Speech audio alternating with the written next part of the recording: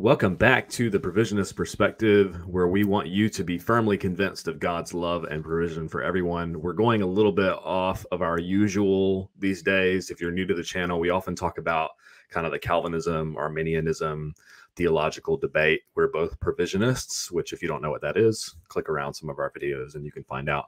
But this episode spawned as a result of a question that I asked Eric. As a result of this interaction that I had with someone online who was basically saying that, or implying that, Calvin didn't self-promote or the Arminius didn't self-promote or something. So it led me to ask this question kind of, well, how did Calvin become so incredibly influential and popular such that his works are so well known and well distributed and so on? And Arminius, James Arminius, no one's read anything by him, hardly ever. Hardly anyone points to the original sources of Arminius's writings and so on. And so I asked this question to Eric about how did Calvin rise to power? And he's gone on a rabbit hole, and we get to reap the benefits of that rabbit hole. So I'm excited today. We're going to learn together. I don't know much at all about the subject, so I'm really interested to learn. Yeah, I'm kind of a history nerd. I grew up with a dad who has a PhD in history. History teacher, and we would spend vacations going to Civil War battlefields. Bro, that's my yeah. That's what we would do. But we would fly to the East Coast. I'm from North Carolina though, so No, we would fly to the East Coast. Wow. Yeah. I've been to Gettysburg. Oh yeah, I've been to Gettysburg. I've been to Antietam. I've been where else? There's another one I've been to. Recently, just went to Port Smith in Louisiana. And so I grew up a history nerd, reading all kinds of history. Just I have the history bug, and so anytime I read history for fun, it's an illness. But he asked me a historical question. I pulled out one of my books, and this book that I chose, I took an elective class on church history, and I just wanted to. And it was on the history of the Reformation because I'm just a nerd, and I could have taken something else, but I chose more history.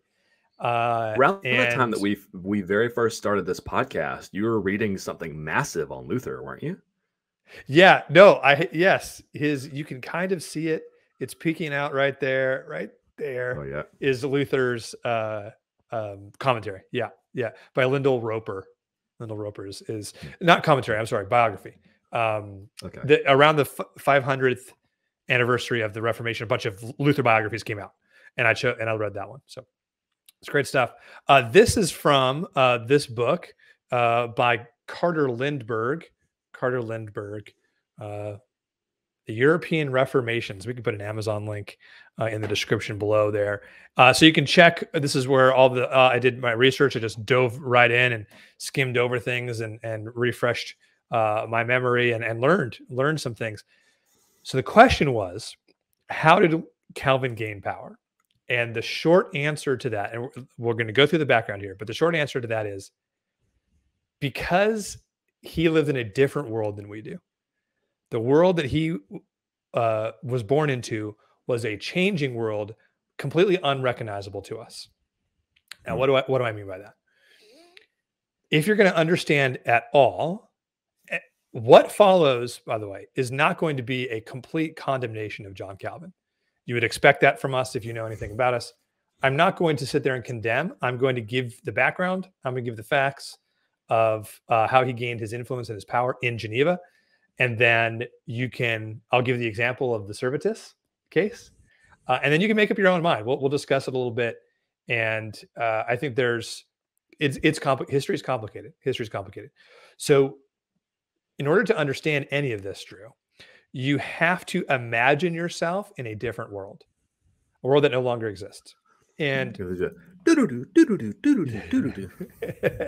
the yes. And we should showing be wearing age a little bit here. I don't know, what hats did they wear back then? I don't know. That's the flashback. That's the flashback sound. That's not really imagine. Anyways, yeah.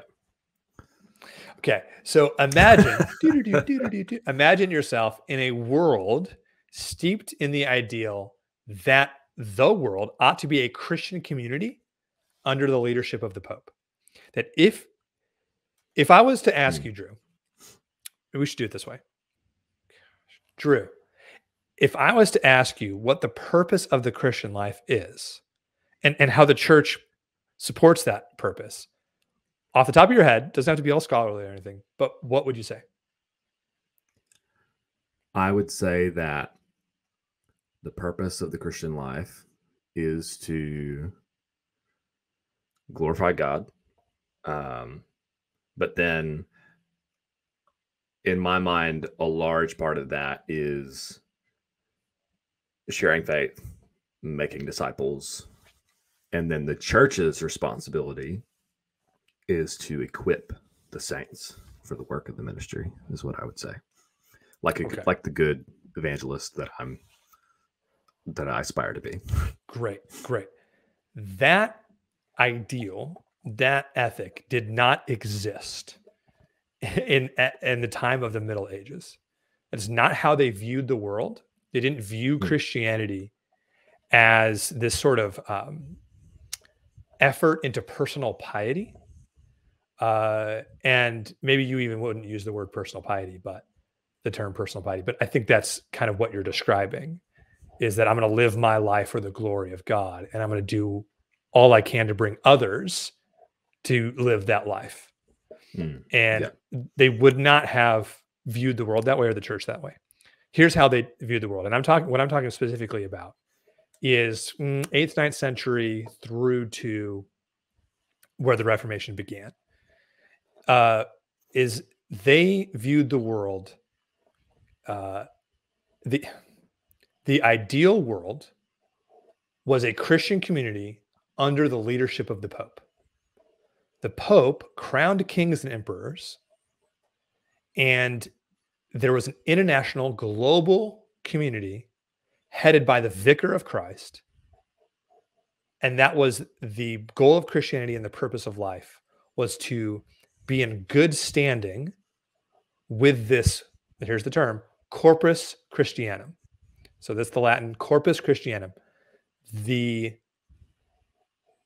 international community of Christians, of Christianity. Yeah. Yes, but the idea meant the body of Christ. Okay, but we mean something totally different than the body of Christ when they said it. When they said it was the international community of Christians under the authority of the Vicar of Christ, and that was the Pope. You can imagine then, if the goal of the Christian life is to be a part of this global Christianity, this global Christian community under the Vicar of Christ, the authority of the Vicar of Christ, you can imagine that individual piety or even nation states with distinct borders and their own sovereign authority that doesn't really fit into that idea. Before we get fully into this, though, so imagine that world. Now imagine us looking back on that world and trying to describe it. So this is the job of historians, right? The job of historians is to look back at all the writings and all the art and all the pieces of evidence that we have, the historical evidence that we have, and sort of interpret it for the contemporary context that they're speaking to. And we've been doing histories for hundreds of years. But there is this, what's called a Eusebius model. And the Eusebius model looking at history. And I want to talk about this for a second, because I'm going to poke at some of your, maybe Drew and the audience, some of your assumptions about history, about doing history, the practice of history. And there is this popular version called the Eusebian model of the history of the Reformation. And Eusebius was a historian, a scribe, like a historian of that time. Yes. Isn't he is Eusebius the bot that we have on our Patreon Discord, or is that a different? Oh yeah, that's right. Yeah, so you can tell Eusebius to like quote a confession or to quote the Bible or whatever, and it'll throw it up in there. That's a Discord bot. He's an actual guy. I don't know how you feel about that right now, turning over in his grave. But he had this model, and it was popularized for hundreds of years. And I think it's still really, when I describe it, you're going to be like, oh yeah, that's what I believe. there's this mainline version of the Reformation, which views it as a pure return to the doctrines of the early church. That the Right. history of the church is, well, you have the ancient times up to the 4th century, the medieval period of decay until the 15th century, and then this new period of recovery of the gospel. Mm. This is the Eusebian model. So the Eusebian model makes normative the early Christian period and then sees every development after that as a degradation. Mm. The problem with that is that it's just as much like all history, it's just as much influenced by the historian's perspective as is the historical data. So if you're a child of the Reformation and of Protestantism, like we are, we look back and go, oh yeah, our version's better. And so Right. we interpret history in that way. So you're saying that this model viewed the early, like from 4th century before, as Mm. like the model, Mm. and then there have been degradation from that point forward until the Protestant Reformation, and then it's kind of been on the upward climb since then. Is that kind of the Or thinking? maybe not. I think maybe you would say, oh, it's downward back again now. But the height of returning to the gospel was the Reformation, and Right. they rediscovered the solas. And And we've been seeing tweets about this recently online, which I think is probably why this is in our brain. And I just have to say, there's a tweet from a guy named Gabe in Texas, there in Dallas. I think he's in Dallas, Calvinist pastor, and he said something to the effect of Protestant Christianity is the true Christianity, or something like that. just biblical And then Christianity.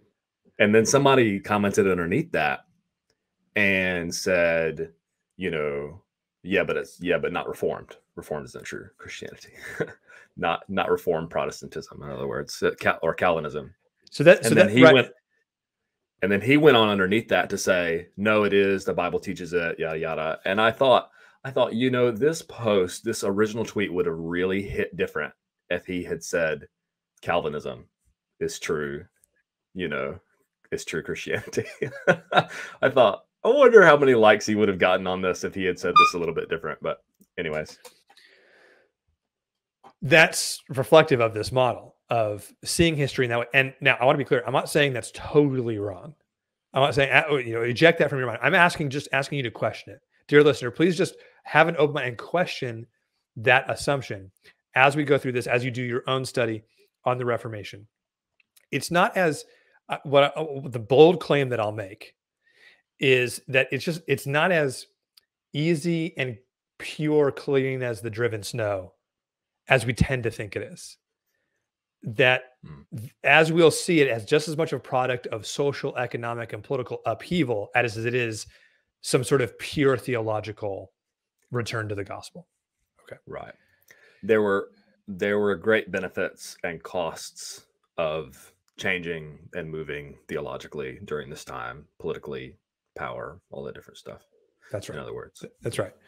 The other problem with viewing things in this way is what you're doing, and people just do this all the time, is it contemporizes the past.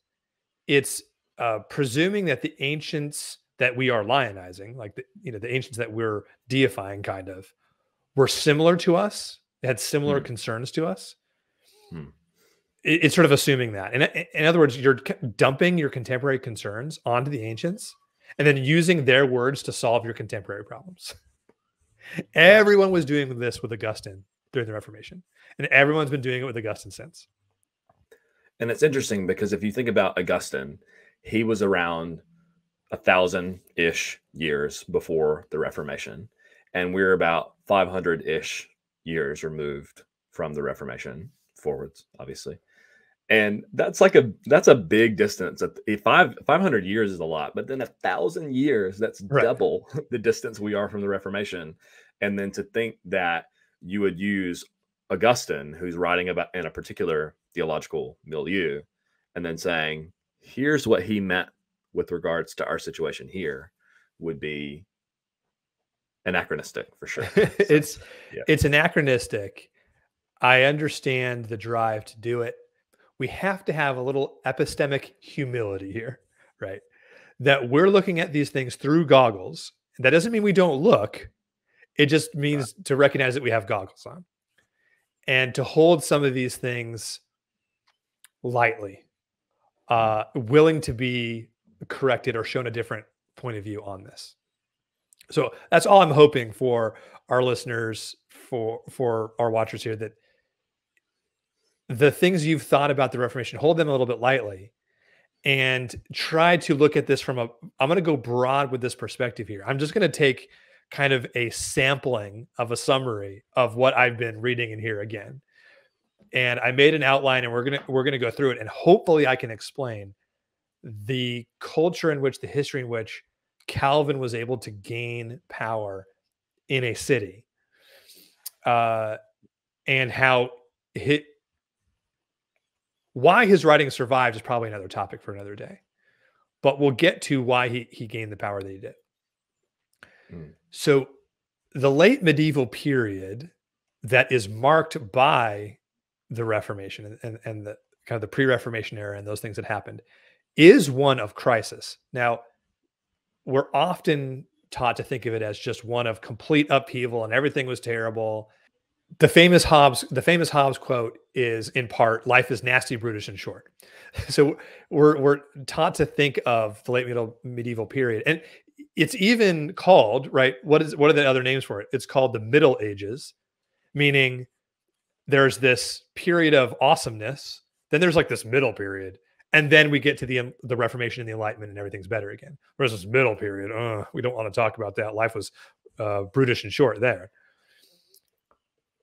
The medieval period is kind of the most charitable way we can talk about it, much less the Dark Ages, much less the Middle Ages. Those are just have these revisionist history. You're judging it before you're even talking about it just by the name you're calling it. So it was a time of crisis, but not everything was terrible all the time. We're going to go on to talk about all the terrible things because that led to the changes.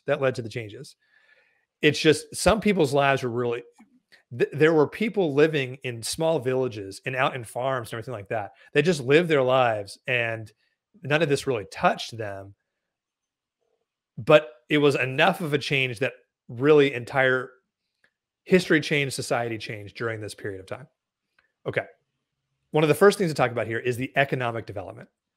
You had in the pre-Reformation era leading up to Luther's birth, you had for the first time kind of a development of money currency. And this came from technological advancements in like metallurgy and smelting powders and blasting powders. So you can actually go into mines and go deeper than they've ever been to be able to before and get metals out and then purify them with these kind of primitive smelting techniques that they had, but they were able to do it. And it developed into money currency. Before that, there was no capitalism. This is kind of a pre-capitalism where there was currency, and then people said, oh, well, if I have a currency, I can buy things with a currency. I can make things and people will buy them and then give me some of that. This is when this kind of started. What this has to do with our story is that this is one of the things that made Frederick the Wise rich and powerful. And with that money from the mining being done in his kingdom, as small as it was, he founded the University of Wittenberg, which is where a young professor named Martin Luther began teaching. And Frederick the Wise is famous for being Luther's patron, who, after the Diet of Worms, hid Luther in his castle. And during the period of months where Luther was hiding, because the Catholics were out looking to arrest him and kill him, put him on trial and burn him at the stake, he was hiding in this castle. He wrote, I think, most of his Luther's Bible, his very famous Luther's Bible that's still used in Germany today. Along with these technological advancements came military advancements, gunpowder specifically. It was developed, gunpowder for firing cannon was developed from these mining blasting powders. So So in the development of technology, they discovered that they could blast out these mines and then gain, better, deeper or just, drill deeper, get better resources. And then they purpose that to be like, hey, we can shoot a big ball out of a cannon and kill Yes. some people with this. Yes. What this did is eventually it made the knight obsolete. So the knight was this highly trained, highly specialized, very expensive soldier who really only the nobles. Right, got it. I was like, the night is obsolete because it's nighttime and then you have gunpowder and it makes light and it's obsolete. Okay. The knight. The knight from now on. In terms of warfare, right? In terms of warfare, it made the knight obsolete. The knights were highly trained, highly specialized, and very expensive. So really only the nobles and kings and popes could afford them.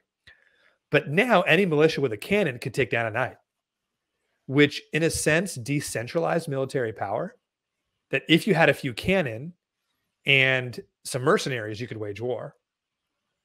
And it also made, if peasants were able to get a hold of some of these cannons, it made it easier for peasants to revolt and kill knights.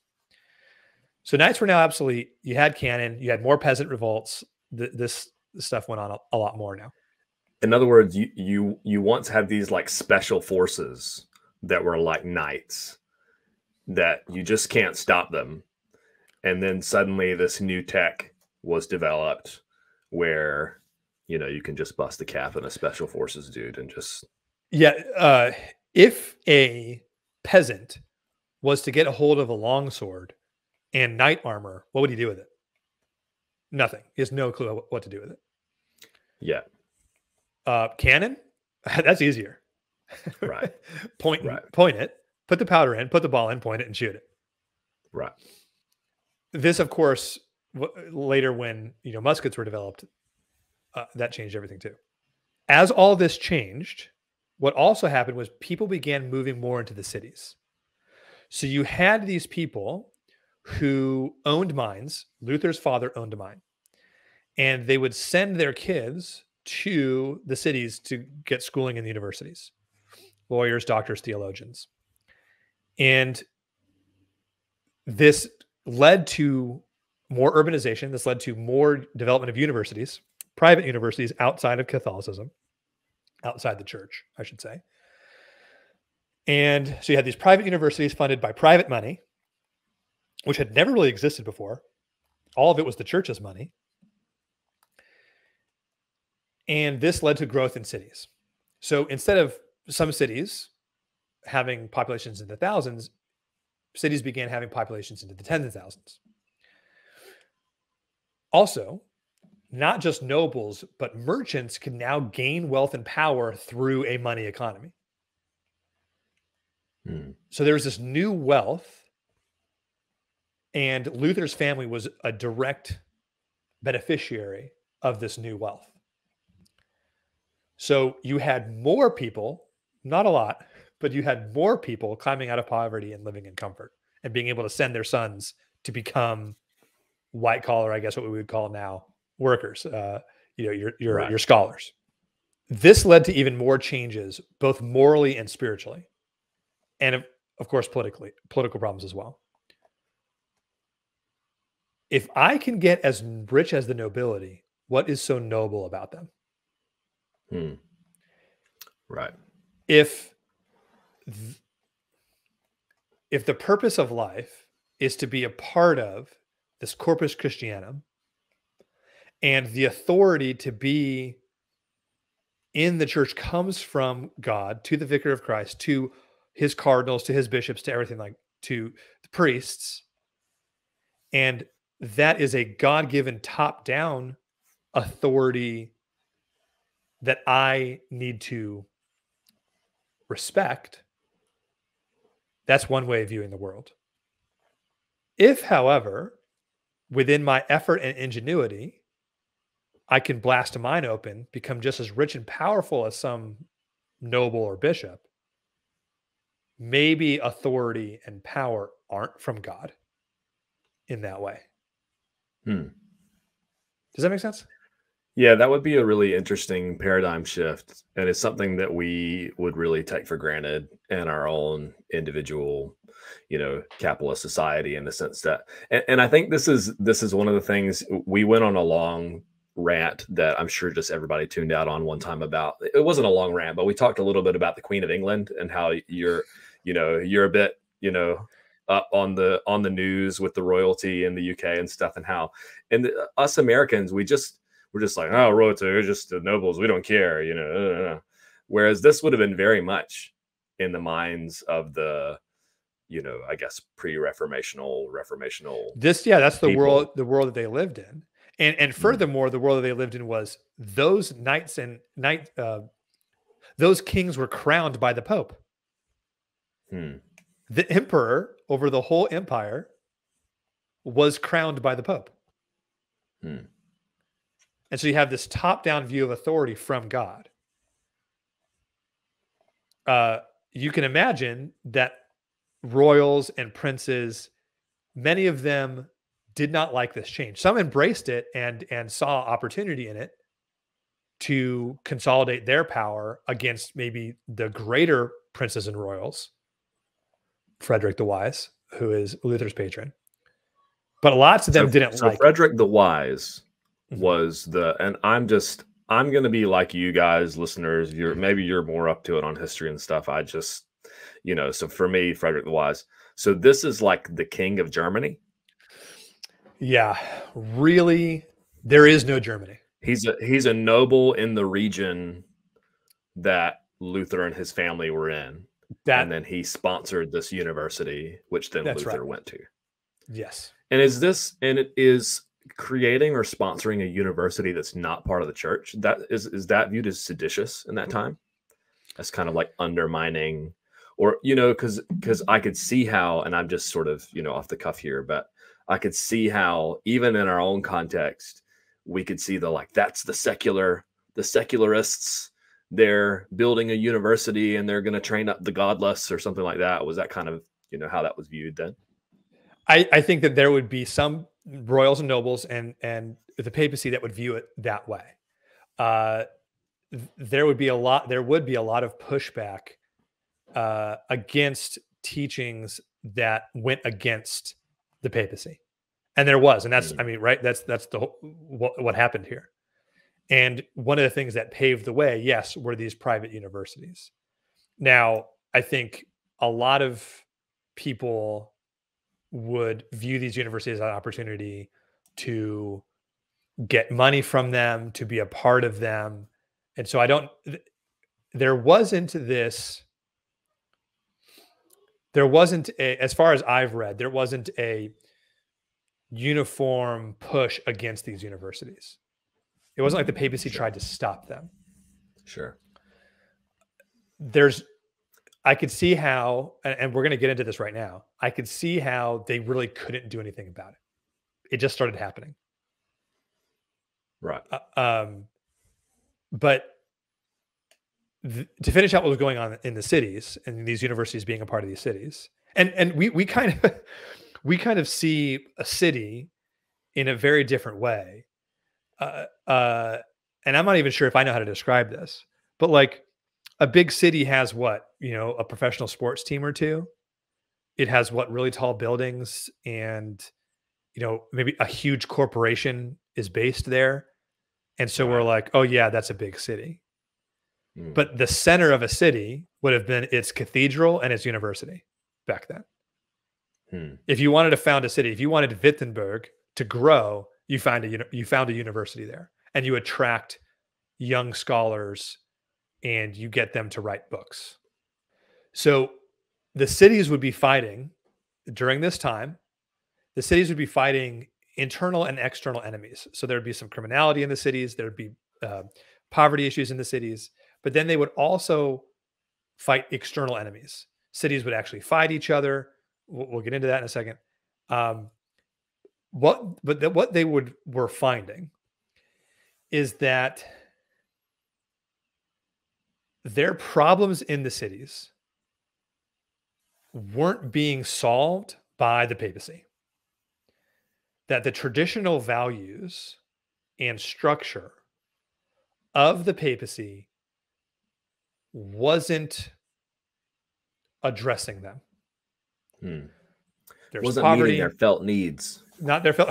Gosh, you're going to trigger me with that term, felt needs. Oh my gosh. There's poverty, there's war, there's famine, and the papacy just isn't concerned, it seems like to them. Hmm. Now, what this led to, well, if the vicar of and for just sorry to interrupt, when you say the papacy isn't concerned, that would much be like that's not the same as our, oh well, the church isn't really helping out the poor, they're not really doing anything. In their minds, it's the government yes, is not helping the people. the people that right. If my, and I'm going to get into exactly how this is, you're going to see how bad this got. If my life is supposed to be about being a part of the global Christian community as headed by the Pope, and yet my life is not good, and that structure isn't helping me, Sure. then what is the purpose of it? Hmm. Now, I'm just talking about the economic stuff and the social stuff that was going on. What this began was the process of, and this took decades, hundreds of years for this to really come into full swing. But where their thoughts went, the collective thoughts went, was, well, if the top-down papacy, that hierarchical structure from God, isn't helping us with our actual problems, and they're not listening, it seems like, then we need to solve them on our own. Now, some of the answers were rebellion, some of the answers were reform, thus begun nation building. So city-state building, nation building is what started going on here. Now, again, lots of setbacks, lots of barriers, took lots of time. But as Luther was a young professor in Wittenberg, this was going on. But here's the main thing. And we're already touching on it, but let me get specific here. The main thing here was this crisis of values. So since the 8th and 9th centuries, the church held to the doctrine of the divine right of the Pope to crown kings and control them. And the Pope could remove their crowns if the situation required it. But during a period of nation building and national identity, in France specifically, France was where this began. This led to the discovery of Pope Boniface VII in the early 14th century that he could not control the King of France, that he hadn't crowned that king the nation of France had, and so he had no control over that king. In other words, they had built a nation state, they had crowned their own king who he didn't crown, and then suddenly he was like, I can't control this guy. Worse still, long story short, independent from the papacy, French wealth and power influenced the papacy, and the French actually succeeded in moving the center of the papacy from Rome to Avignon. Oh, so at some stage, the Vatican was in France. Essentially, it wasn't the Vatican. It was Avignon. Right. Interesting. So here's what happened. In 1378, after some Pope election shenanigans and social pressure from the mob in Rome, the cardinals who had elected this new Pope, Urban VI, they elected Urban VI.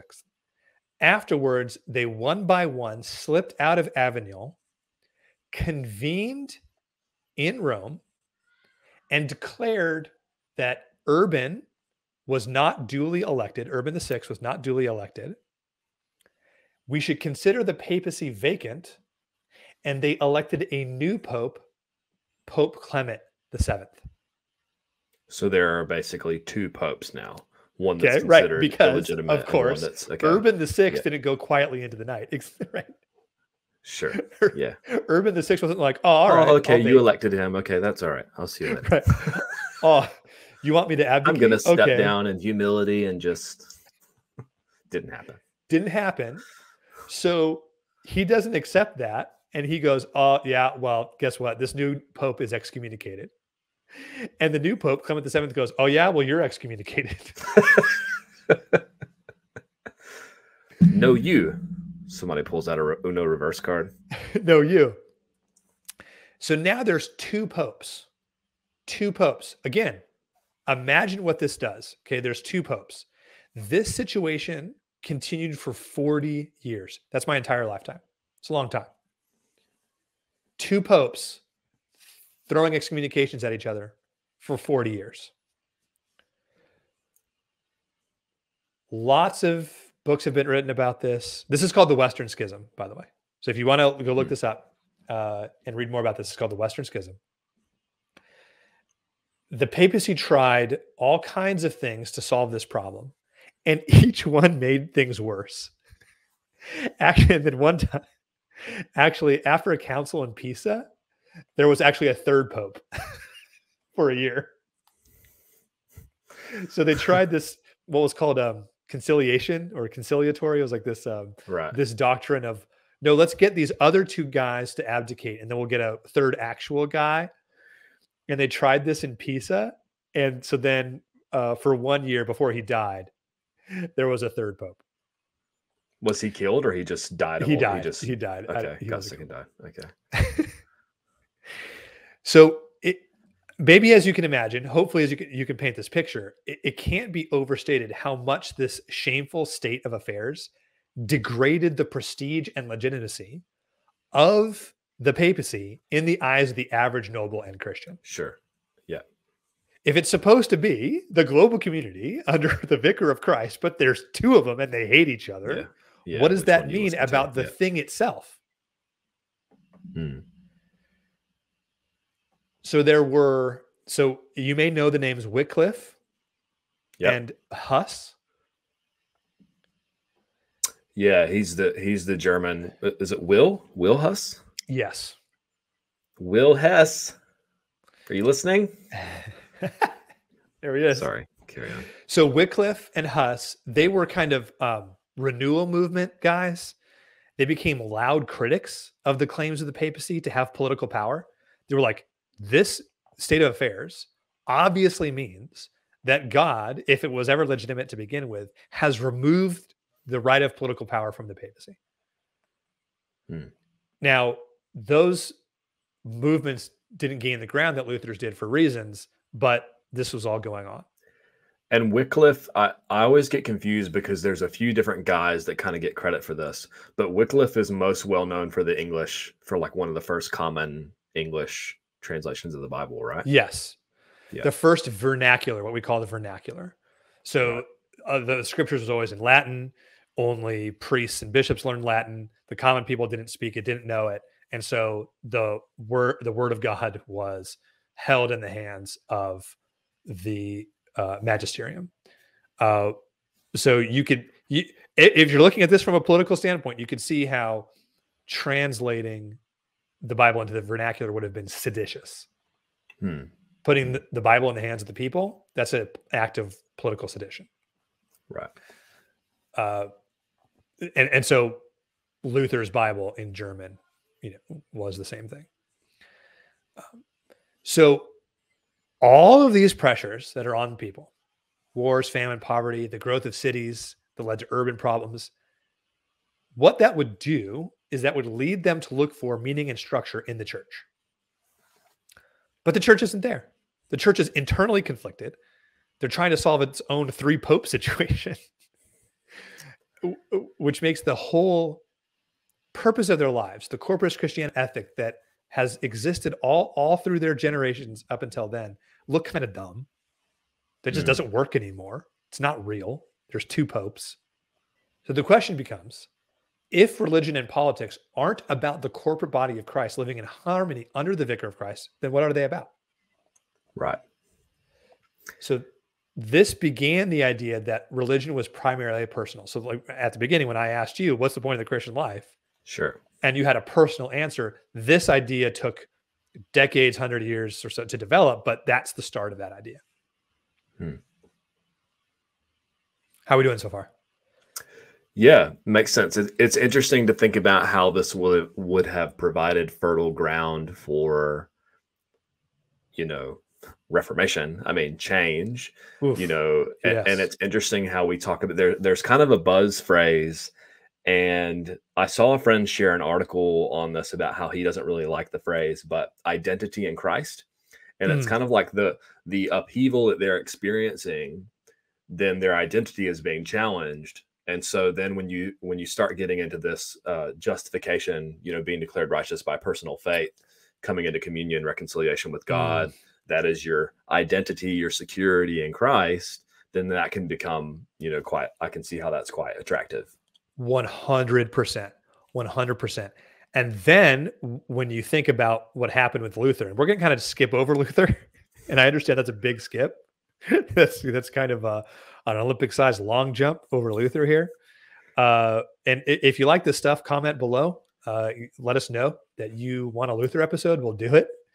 But we're going to jump over Luther a bit, except only to say that then when somebody comes around who has that crisis of personal faith, who sort of exemplifies what the body politic, I guess, what the common man was going through, Right. pure, socially and spiritually, he has that crisis too, and then he develops in his skill of writing and oratory. He develops at first here's all the problems, 95 theses, right? Here's all the problems. I'm going to publicly proclaim them. Then he gets a wealthy patron with a castle who can protect him in Frederick the Wise. And then he learns the skill of this new technology called the printing press that didn't exist before, which is one of the main reasons other Reformation attempts failed. He was able to get these pamphlets out. And it's a combination of the printing press is very complicated. The printing press meaning movable type, that you could print lots of leaflets or books at once. So the These are type was movable. The first gospel tracts. The first gospel tracts. And then it was this sort of thin fly paper that was first developed. So it wasn't really expensive papyrus or really expensive. It was made of vellum, made from sheepskins, vellum. That stuff was really, really expensive. But this was like this fly paper that they were able to develop. So another technical advancement. And then the ink. They developed a cheap ink. All of these things combined to make Luther's Reformation successful. Let's skip ahead to Calvin. Okay. This is the good stuff. All of this continues.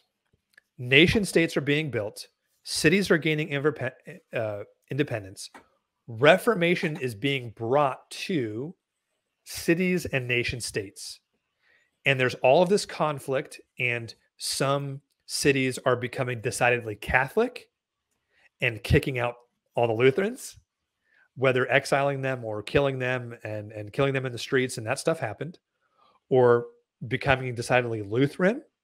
And then in Zurich, there was a Reformation under Zwingli, where there became reformers. And so that was a separate thing besides Luther. Luther was too conciliatory for the reformers, and they were a bit more radical. And so there was that going on in Zurich, which is Swiss, Switzerland. And that was happening. And Calvin came out of all of this. He is a French lawyer, trained in law, beginning of the 16th century. Geneva, a town in Switzerland, was struggling for independence from the House of Savoy. In between France and Italy, this House of Savoy. Geneva was actually attacked by the House of Savoy and was defended by some other more powerful Protestant city-states. So they had friends that were city-states that had become Protestant. There were other city-states around them that were Catholic. The House of Savoy, which was backed by the French king, wanted to maintain power over them. So there was upheaval and chaos from within the Catholic and Protestant citizens of Geneva, and then warfare sometimes, but political pressure from without. Okay. This was all going on when Calvin first went to Geneva. He wasn't even supposed to stay there. He was going to stay there for one night. And then he was persuaded to stay and help bring reforms to Geneva. He was going to go on to Strasbourg.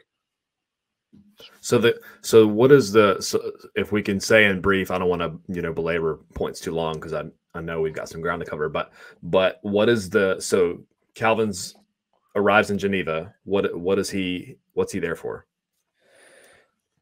He was going to Strasbourg actually, and he was going to become he was kicked. You history nerds are going to know what I'm talking about. He was kicked out of where he was. I think he was in France because he was associated with a radical reformer, and they didn't want him, and they kicked him out. Him and lots of other people were kicked out as he was. There were all kinds of during this time, as nation states and cities went through periods of time where they were Catholic, went through periods of time where they were Lutheran, and going Protestant. People were moving in and out. Refugees would leave, refugees would go back. So this stuff was happening all the time.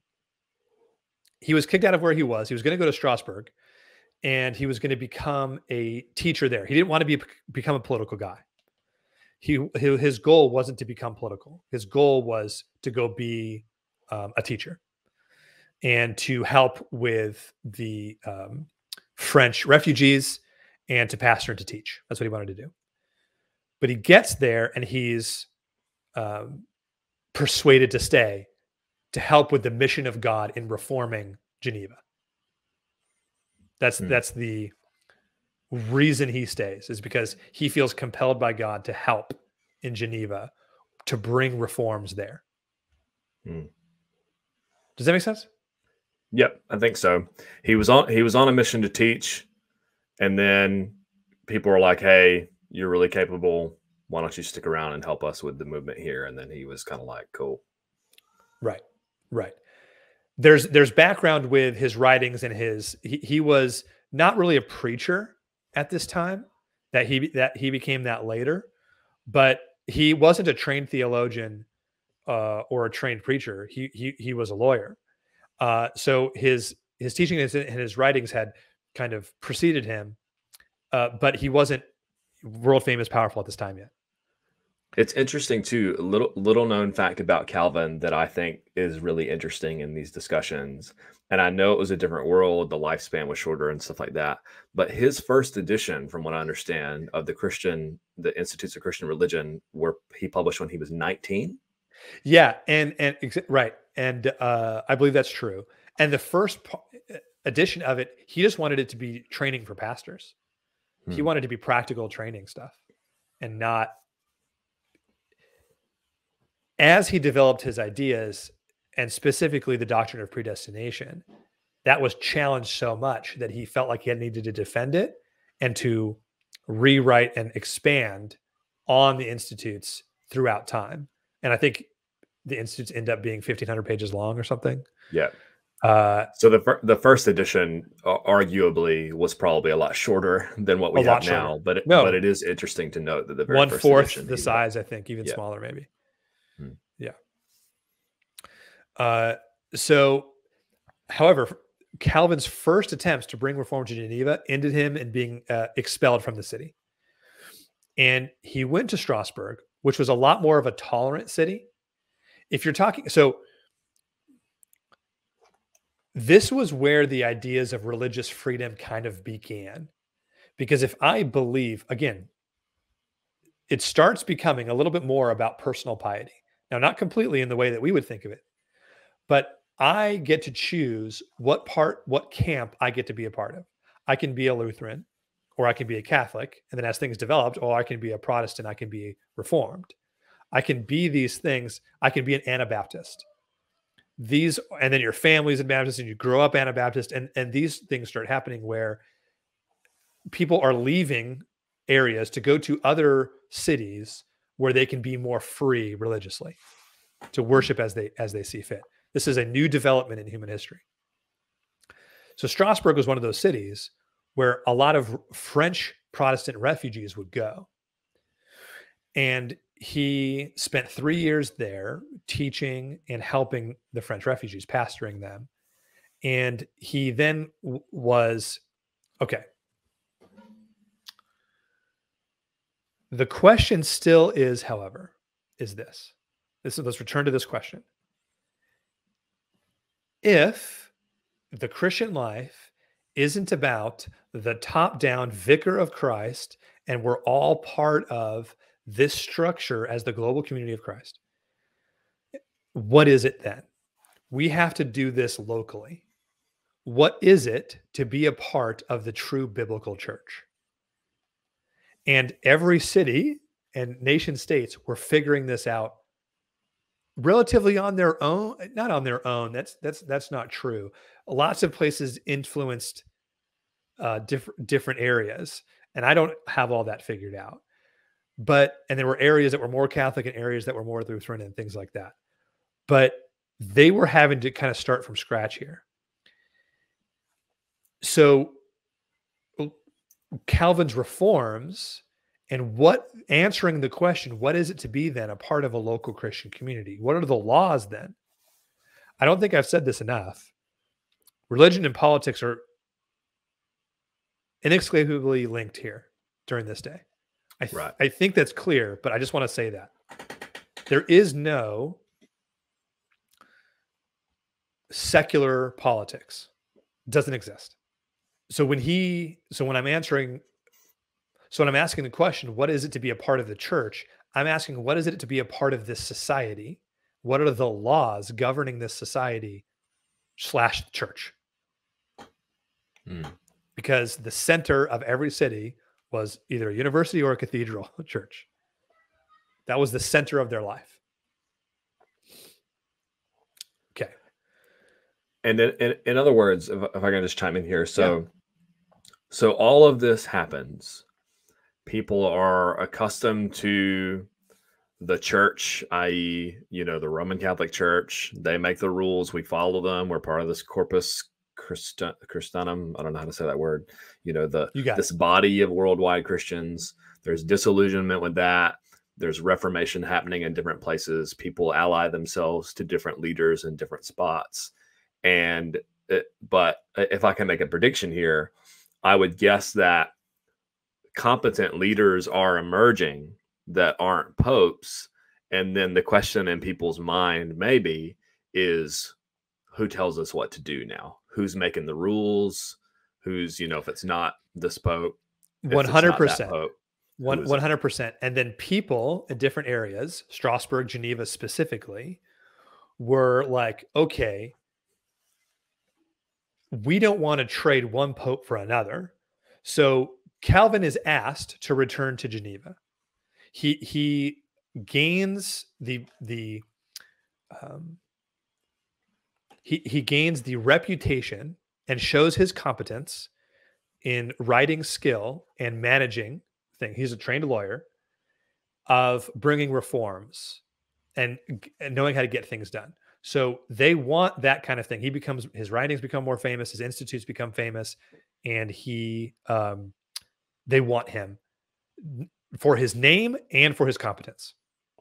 So he comes back, but not for his agreeableness. How dare you? Don't you dare. All right. So he comes back to Geneva, but it isn't like there's opposition. So he starts enacting reforms, and people are like, wait a minute. You're not going to just supplant the papacy, and now it's a Protestant pope, mini pope, telling us what to do. No. We're going to have city officials that are independent from the church. So there's pushback. There's families that go against Calvin. There's all this. So here comes the question. The question is, how does he gain power? He has this opposition. He's a trained lawyer. He's a teacher. He's a pastor. How does he gain this political power in Geneva? And especially in the face of some opposition. What he did was, now, how to do history. This stuff is complicated. There's different schools of thought on this. Okay. What Carter Lindbergh lands on as he's trying to balance this is basically what Calvin did is he worked within the developing political system of Geneva, and he wrote and or ghost wrote a lot of their new laws. He knew who to apply, he knew who to talk to, he knew how to get things done, and he wrote their laws. And it's interesting as you talk about this. I've read some things on this in the past, and it's vaguely swimming around in my head. But the question is, so if it's not pious, if it's not righteous to be part of this worldwide body of Christianity, then it's pious to obey our Lord through submitting to the authorities that He's given to us. And then Calvin is okay, what are the things that we should do that make us pious? And then people, I can't remember exactly what they were, but apparently there were a number of very, especially from our perspective, strict pious laws that he had put in place in Geneva to say, good Christians do this, and if you don't do this, we're coming at you. 100%. Geneva gained the reputation for Puritanism and for strictness. How he did that, how that came about, is lots to discuss there. I don't even understand all of it. I think what's relevant here, and as we get to Servetus, and it's not just Servetus, but as we get to that example, I think what is relevant here is two ideas that drove this, and then among all the things he instituted, one specific institution in Geneva that he created. Okay. These were meant to be, again, a different world, a different time. Put yourself in that place of a different world, different time. These were moral laws. They were laws for staying in good standing with the Genevan church. So they were ecclesiastical and political at the same time. So, and not to mention what that means too in their minds is obedience to God. Of course. I'm so glad you said that. Of course. Calvin believes that what he's doing is the best for the people as obedience to God, that he is convicted to reading the Bible in this way, and that Christians should behave this way. And so we're going to enact laws in that direction. And we're going to support a Christian community that we want to be a part of that behaves in this way. Right. And if that means that people who disobey those laws need to be punished, well, that's just righteousness. Sure. Yeah. So you have this transformation from the global corpus Christianum to a local meaning and purpose. And in Calvin's mind, if you want to read him the best way you can, he sees it as towards sanctification and a healthy society. Right. Like for instance, divorce was absolutely illegal in Geneva. If you were to tell me, if there was some politician today that was to run on the platform of making divorce illegal, I'm a one-issue voter. Vote for that dude. I mean, all about it. So I'm sympathetic to some of those things where it's like, no, we have identified this as so harmful to society that we're willing to punish individuals who harm our society in this way. I'm sympathetic to that idea. Are you? And if you want to hear more on us on this subject, we do a whole episode on it. Right. So our first episode got a lot more views than the second one, where we kind of field some Q&A, but yeah. So I mean, how are you doing with just in general, the idea that divorce is so harmful to people and to society that we're going to make it illegal? And if you divorce your wife, you're going to jail. Like, is that totally immoral in your view? I don't think it's totally immoral, but I think it makes me uncomfortable. Okay, no, that's I fair. It think, makes sure. I hear and I you. think, I I hear you. mean, I'm behind, divorce is harmful. For those of you that have listened to our episode on this, Yeah, we're not going to get into this now, but there's some nuance and lengthy discussion to be had on this subject. If you have a concern, please go watch those episodes and then get back with us, hear us out on our full view on that. But I mean, if there's anything that we're doing today is taking it far too lightly. that's Sh- for certain. That's for that's for absolute certain. certain. So That's for yeah, certain. We are totally fine with uh, polygamy as long as you do it one after another, as long as you have that partner one yeah, after another. yeah. But all right, but yeah, go for our full, hopefully nuanced view of that. Go check that video out. So one structure that I think leads us in the direction of understanding how Calvin gained this power. He put into place and when I say he, I don't mean Geneva was his fief and he was a king. I Right. mean he was able to orchestrate support such that these structures were put in place. The most controversial and important for our purposes was this thing called the consistory. He put into place this thing called the consistory. If you want to think of it as an ecclesiastical secret police or an ecclesiastical not so secret police, that's a good way of thinking about it. So this is like the Protestant Gestapo. It was an ecclesiastical court that presided over law breaks, rule breaks of people's individual moral behavior. They're the police in the sense that there are laws that have been put in place, and then there are law enforcement, like that somebody has to go and enforce the law, otherwise the laws are pointless. 100%. Now, this became controversial because it started being seen as Calvin's personal arm to protect his power. So, however it started, it was the organ of church discipline in Geneva. It was the purpose of it in the writings, and if you want to take Calvin positively, church discipline and political law enforcement, right? But it was social harmony, right? That right. If you say political law enforcement, well, the point of that is social harmony. Sure.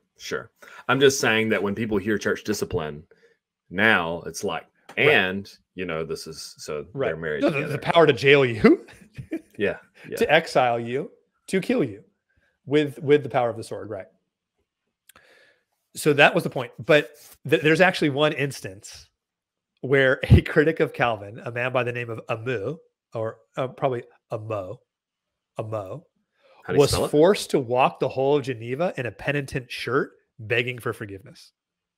So he shamed this dude and totally defended the ruling on his shaming and thought it was totally right because this guy was a critic of Calvin.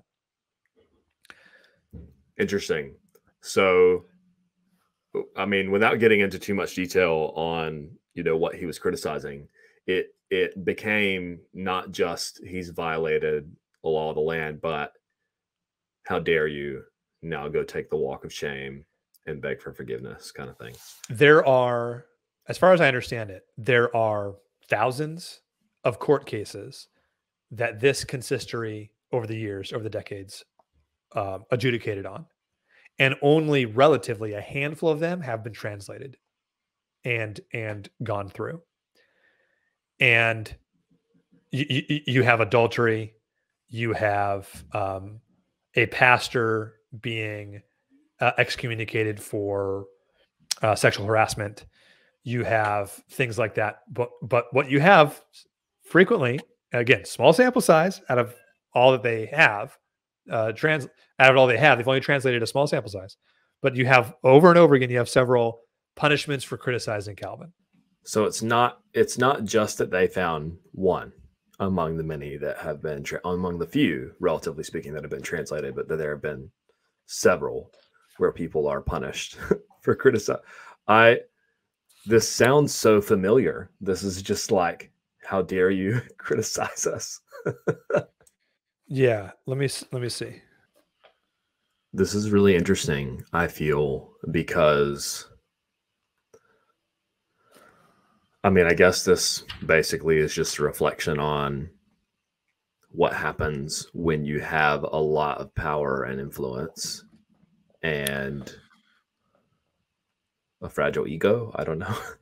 Not accustomed to being the person who's being critiqued or pushed back against or But I whatever think else. it's You're viewing. you're in the hegemony, and then somebody comes at Yes. you. Yeah. I mean, I think he would view it as, I'm administering these things for God.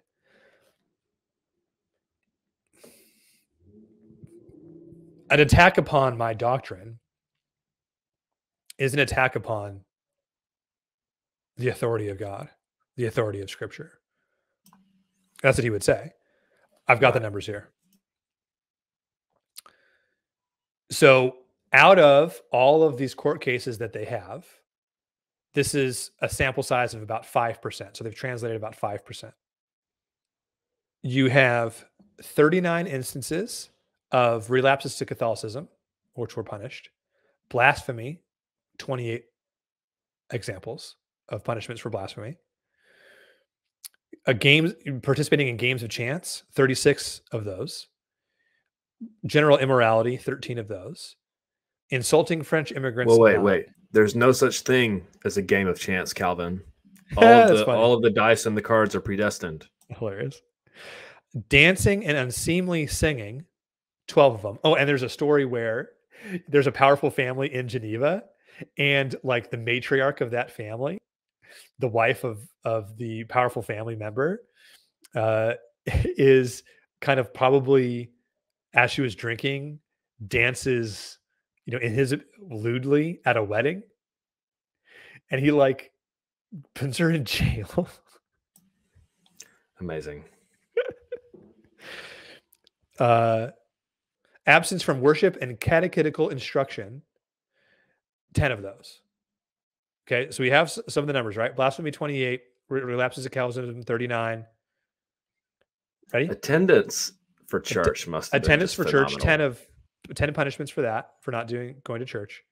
Okay, you ready for it? General disrespect and complaining about Calvin and his rule, 62. So it's the most. Now, again, Hmm. only 5% of, they've only translated 5% of what they have. But of that 5%, 62 of them is criticizing Calvin. 62 of the how many in total? I don't know. So 217, and you said that was 60 what? 62. So 217, 62 divided by 217 is almost 30%. Almost a third. So almost a third of the cases were adjudicated and punishments given out for criticizing Calvin. 62 of 217, in case we probably edit out all of the math that we just did there behind the scenes. Right. Okay. So this structure was in place, this consistory. All right. Now here's Servetus. You're not going to get any sympathy for Servetus from me. He was an actual heretic who denied the Trinity and denied that Jesus was God's son. He was a man who became divine to Servetus. Servetus also couldn't keep his mouth shut about it.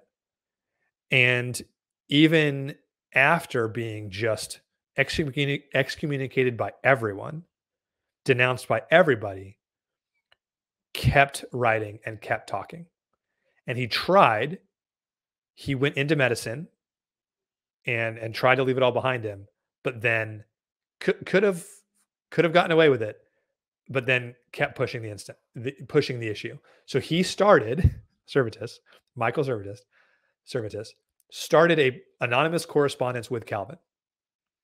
Just Servetus was the original Twitter troll. Started writing Calvin anonymously. But Calvin recognized him and sent him his institutes, This is so great. Sent him his institutes, in which Servetus returned them with rude and insulting comments in the margins.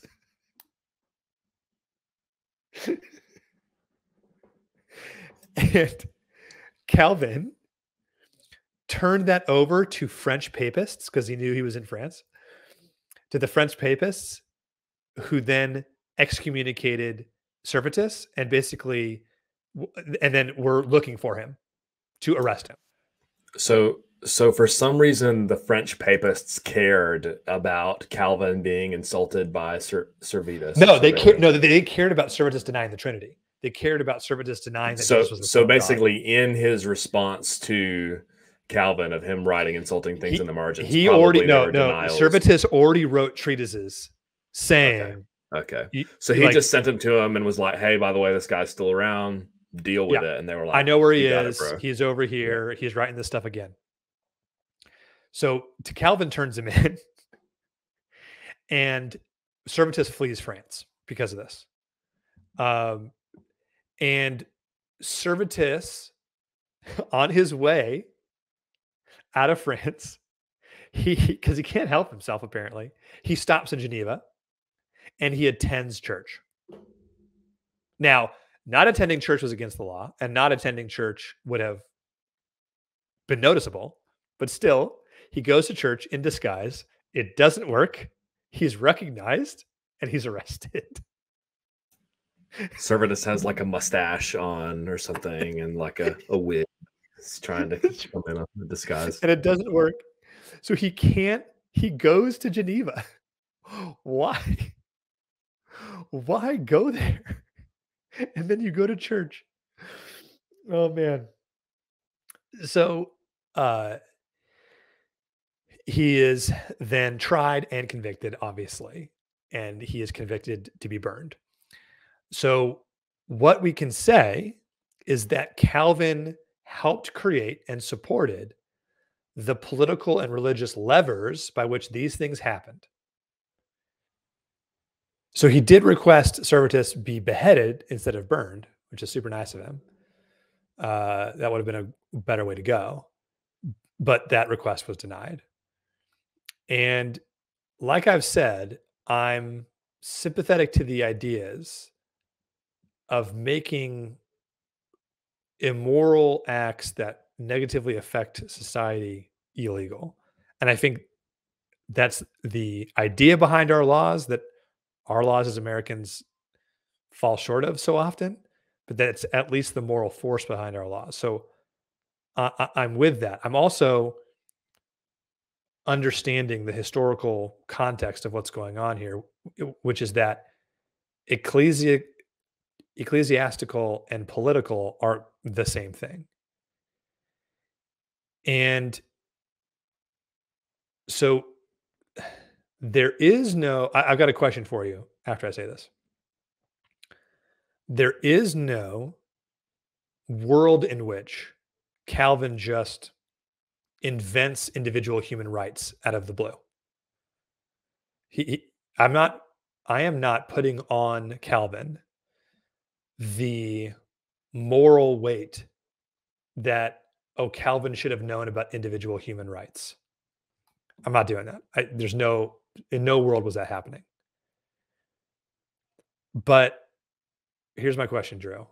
At what point does attempting to enforce morality cross over into religious persecution? So I'm just gonna process this out loud. So basically, Calvin's enforcing what he believes to be a moral society. He's enforcing what he believes to be a moral society, a Christian society. Adultery is illegal, divorce is illegal, spreading heresy is illegal.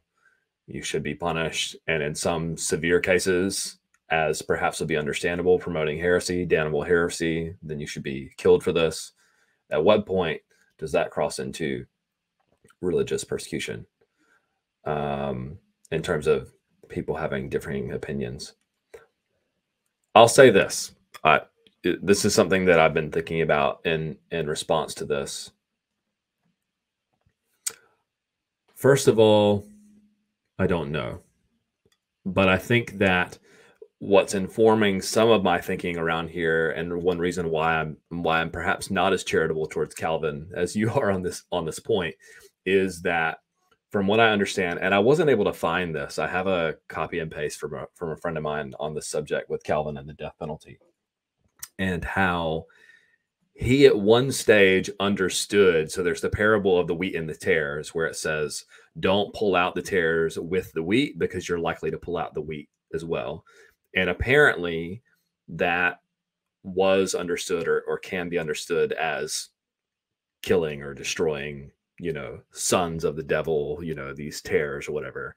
And the point is, let God sort them out. If you kill them, you may end up accidentally killing some of your own brethren instead.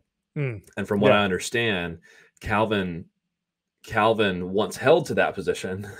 And then I guess with time and with enforcing these things, and with, I don't know how many different people were killed besides Servetus, but he sort of went back on that and then was defending killing heretics, or specifically has defended killing Servetus. Say what you want about Calvin's being a product of his time. It was a unique circumstance and so on. Calvin very much was in favor of Servetus dying. Like that was something that he was rubber stamp seal of approval on. And so I guess I would say that, I don't know. That's a good question. I guess I've just not had enough time to think about it. I guess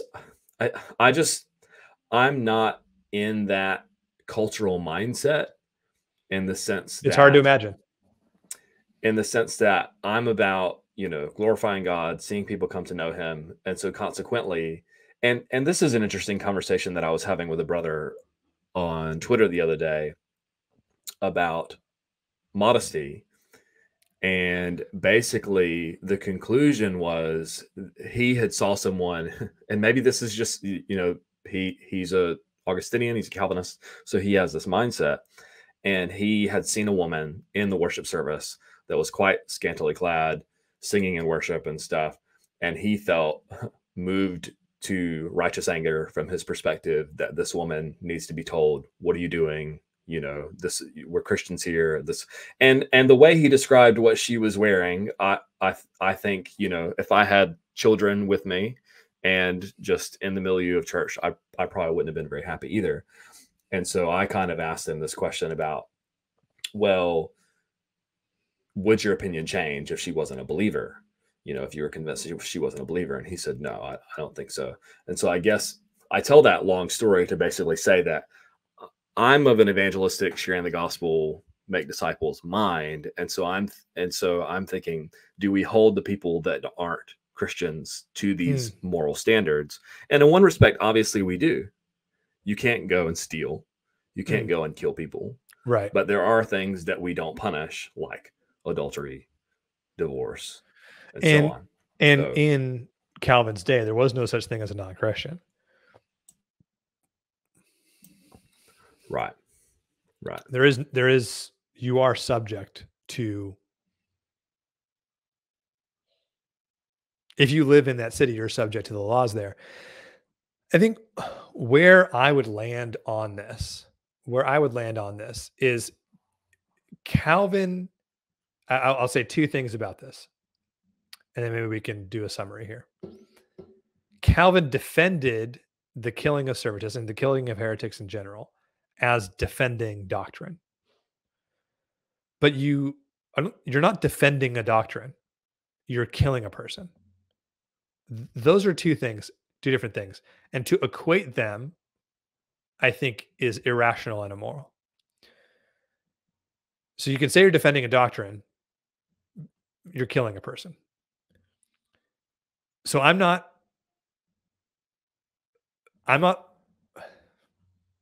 trying my best not to read my contemporary lens of individual human rights, an idea that didn't exist until past the Enlightenment even, onto Calvin. I'm not saying Calvin should have known Calvin is morally responsible for not knowing about individual human rights. And you don't have the right to kill someone for what they believe, which we consider to be a no-brainer, moral good. Like we would never say you get to kill somebody for what they believe. I bet if you surveyed Americans, I bet 90% of them would say you don't get to kill somebody for what they believe. I'm not putting that moral force on Calvin. What I'm saying is that he was intellectually and morally wrong, that killing a man equals defending doctrine. I don't think that's true. Two, he knew, though, about religious persecution. He had lived through religious persecution. He had spent his pastoral career, truly, helping out religious refugees from France. Those who had converted to Lutheranism, converted to Protestantism, and had to leave their homes, leave everything they've ever known, because France decided that it was a Catholic nation and Protestants weren't welcome. He knew about this. And yet, when it came to his own power, he practiced it. That's where I land on it. You can make your own call. He is a product. He is a product of his time. In the same way, anyone in the future will probably look at us and say, all the dollars we spent on Disney Plus supported the Uyghur genocide in China.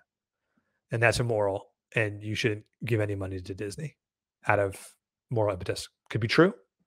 I may be morally culpable because I pay for Disney Plus. Similarly, because I pay my taxes, part of my taxes funds abortion, Planned Parenthood. I'm morally responsible. I'm part of a sinful system, and I am tainted by that system. Okay. Yeah, Calvin is a part of this immoral system where you killed heretics, and he's a part of the system in the same way that I am. I think that's fair. I don't think anybody in history. You bought a shirt in 1850. You're supporting slavery. You bought a cotton shirt. You supported slavery, even if you lived in the North. So people in history aren't exempt from these things, and I don't hold Calvin more morally responsible than myself or others for being a part of these sinful systems. I just think on those 2 points, he was wrong, and even in his time ought to have known better. Okay, so here's a take from a friend. So it says, Calvin wanted heretics dead, even spoke approvingly of death for those who published things against his doctrine of predestination. Not very Christ-like. Calvin, statements pro capital punishment for heresy. In his prefatory address to the Institutes, for I fear not to declare that what I have here given may be regarded as a summary of the doctrine which they, the heretics, vociferate, ought to be punished with confiscation, exile, imprisonment, and flames, as well as exterminated by land and sea. Oof. Here we go. In Schaff's Church History, Volume 8, paragraph 157 from Calvin's Treatise Against Servetus. Whoever shall now contend that it is unjust to put heretics and blasphemers to death will knowingly and willingly incur their very guilt. This is not laid down on human authority. It is God who speaks and prescribes a perpetual rule for his church. So that's very much in line with what we've been discussing in terms of his mindset for how things are run. So this is the interesting part here to me. In his commentary on Christ's command in Matthew 13:30, let both grow together until the harvest, this passage has been most improperly abused by the Anabaptists and by others like them to take from the church the power of the sword. But it is easy to refute them. I shall satisfy myself with replying that Christ does not now speak of the office of pastors or of magistrates, but removes the offense which is apt to disturb weak minds when they perceive that the church is composed not only of the elect, but of the polluted dregs of society. I don't know what that means. Did you understand what he just said there? It is easy to refute them. I shall satisfy myself with replying that Christ does not now speak of the office of pastors or of magistrates, Oh, like but removes. he's not talking to individuals who have the power of the sword. So But he's just talking about, but removes the offense which is apt to disturb weak minds when they perceive the church is composed not only of the elect. oh, that the people that So, I'm with are not all Christians, and so that but disturbs me? it sounds like what he's saying. Maybe somebody can help us with this, but it sounds like what he's saying is that Christ is saying this to people who would be disturbed by this because they have weak minds, even though this is something that you're supposed to do. I don't think so. I think he's saying he's not talking about the power of the sword. Christ isn't talking about the power of the sword. Christ is talking about the people tolerating being around other people who aren't like them, aren't Christians, maybe.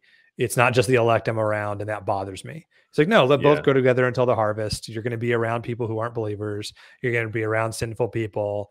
That's to be expected. That he's not talking about the power of the sword. That's how I take it. interesting. Okay. And then this is in his letter 389, papers and books of his Castalion, a heretic, in which an attempt was made to impugn our doctrine touching predestination, have been condemned with a prohibition to publish them on pain of death. So if you talk bad about our doctrine of predestination, we'll kill you.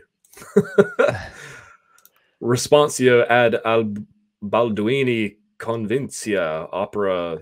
Is that a 9? 575. Yeah. Anyways, why am I reading this all? You guys can pause it and then look this up yourself if you want to look at the source. Okay. Anyways, Servetus suffered the penalty due to his heresies, but was it my will? Certainly his arrogance destroyed him not less than his impiety. And what crime was it of mine if our counsel at my exhortation indeed, So this is what I was talking about. Like he's Yeah. obviously in favor of this, but in conformity with the opinion of several churches, took vengeance on his execrable blasphemies.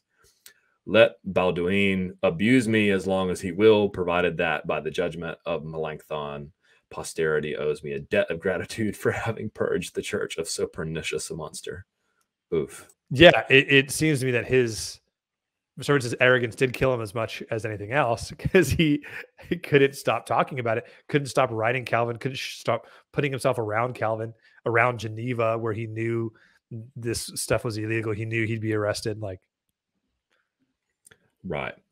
And I think based on what I've learned, I would agree that he was being pretty persistent and stuff like that. It's interesting because I know some. Anyways, we won't get into that. I was just going to say it seems like there are differing views on what Servetus, however you say his name, believed and didn't believe. But there you have it. Some quotes from Calvin himself.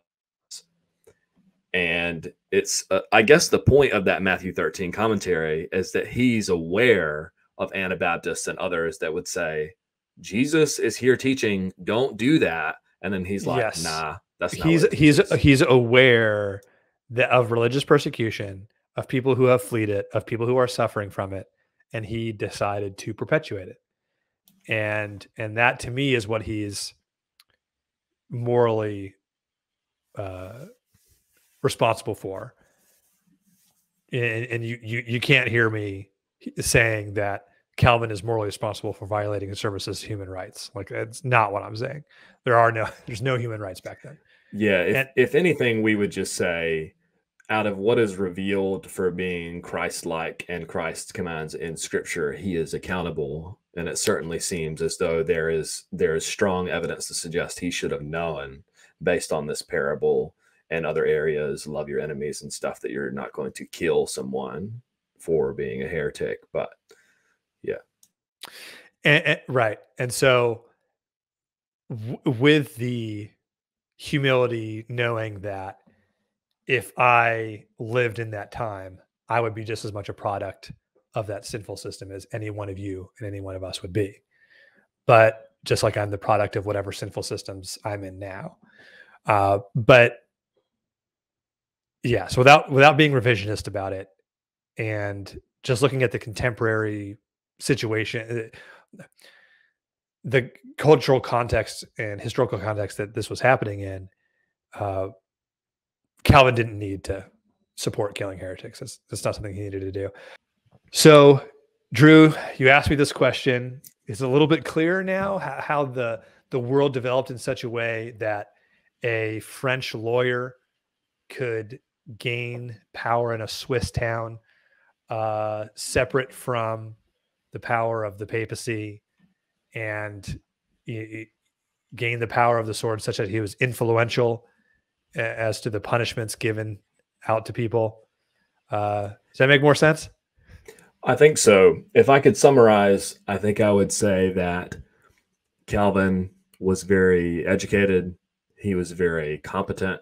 He had already established himself as a well-reasoned, biblically centered mind, at least from the perspective of those that were approving of his writings. And then he ended up, perhaps providentially, I don't know, at the right time, at the right place, at the right time, with the right skills, such that, hey, stick around, help us write these laws, help us, bring reforms, essentially bring reestablish reforms. Christ's kingdom, and be his magistrates, adjudicating for his righteousness here on earth and in our society. And then I think the biggest takeaway to me in this that I have running in my head is, in my opinion, this is just kind of my opinion based on what I know about how all this happened and Calvin's age and stuff like that. There is the qualification of elders in 1 Timothy 3, and it talks about let them not be a young convert or a new convert or whatever, basically, lest they fall into the same snare as the devil. And I think that Calvin was a little bit too young and a little bit too educated for the influence that he gathered so quickly. And this is just kind of my opinion, is that I think that just got to him in time. And then to a point where he's receiving critiques, and he's like, nah, I'm going to punish you for that because I have the influence to do so. So, certainly not chucking out the baby with the bathwater. I mean, I think that, obviously, those of you that know us and have been listening to this channel, we are not Calvinists and are no friends of the system of Calvinism. And so we have a lot of bones to pick with Calvin and his doctrine of predestination, which predestination is very biblical doctrine. Yeah, aside from our own bones to pick with him, we're just trying to approach things hopefully relatively objectively, not go scorched earth on him, and there are things that he's written that I've read that you would sign your name next to, right? In his commentaries and different stuff. And then there are other things that you're like, which I think is a healthy way to approach theology, to approach reading anyone. And I would love to see a little bit more objective agreement from our Calvinistic brethren on the things that he got wrong and the things that he did wrong, than to just defend him blindly. But and I think and I know not everyone is like that, but that seems to be often the response to these issues. So right. And my takeaway from this, or I hope what other people's takeaway from this is that how these things developed was the product of a different world that we don't understand, and that this was the historical events that helped our world to become what it is. And we need to be careful not to put our contemporary concerns back on it. We need to try to understand it for its own sake.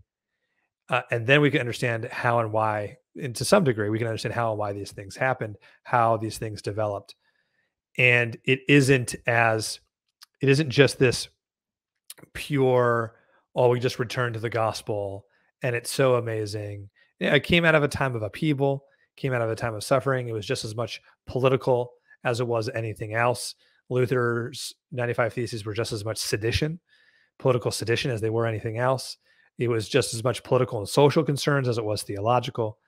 And we have to understand those things in their full context and not whitewash them and not contemporize them. And I love doing historical studies like this. Kind of a nerd in that way. And so if you like this kind of thing, let us know, comment below. You want us to do Luther, you want us to do some of these other things, I would love to do that. Thanks for listening or watching. If you've made it all the way to the end, I'm impressed. You're one of our choice meets. You're one of our choice viewers. We appreciate you. Let us know that you made it to the end in the comments below. We'll give you a like, thumbs up. If you really enjoy this content and want to take us out to a cup of coffee, you can join our patron team and help with all the things that it takes to make this go. And we really appreciate it. And then you would join our Discord and get to have behind the scenes conversations with us. We discuss online shenanigans and ideas for the podcast. So thanks for making it this far, and we'll see you next time on The Provisionist Perspective.